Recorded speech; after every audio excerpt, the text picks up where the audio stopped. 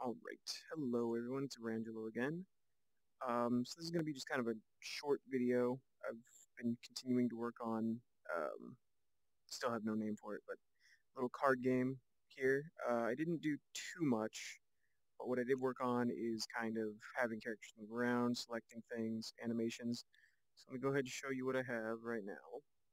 Play here, headset on, so same thing as before, you got the little characters, they pop up, it's great. Um, You see all of them. I added a little spider character, which is really kind of creepy, but whatever.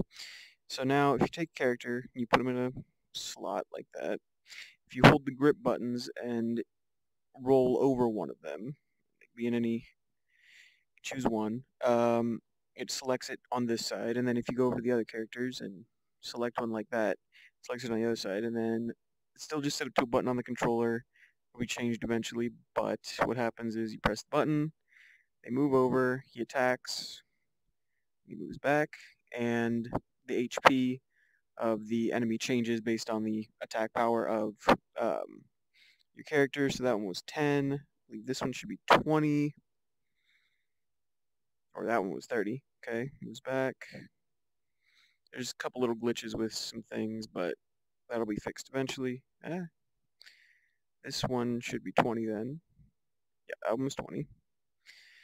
And what will eventually happen once the health is reduced to 0, obviously, or less than. One more time. What will happen is the other character will die and they will disappear. So that's what I worked on over the last day.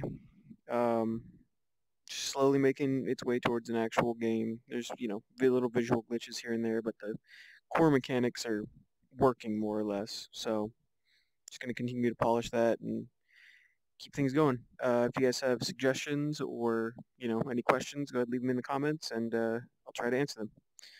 All right.